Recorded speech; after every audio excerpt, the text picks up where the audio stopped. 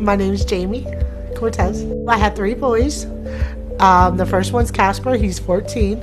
The second one's Makai, he's 10, and Jaden is 8. It's been a struggle. Me and my husband split up in January. I left him, went to a shelter with the boys, and been working on myself and the kids.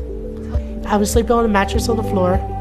The boys had an air mattress, and Casper was like, he didn't like the air mattress, so he made a little pallet on the floor, and it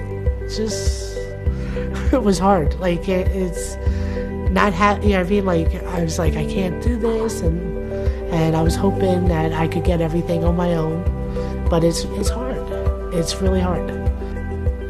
The thing I was expecting is now my kid's gonna have beds, and we're gonna have somewhere we can sit and watch a movie together, and I just, you know what I mean, I was just grateful, and you know what I mean, there's so much gratitude.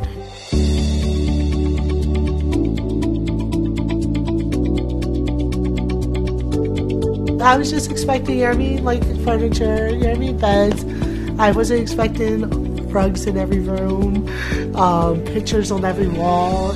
To go through and not have nothing and then come back and have this, you know what I mean, it's like great. My house looks so gorgeous right now.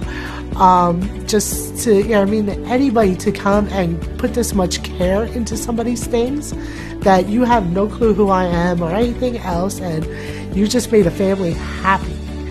It just makes it look so, like, livable.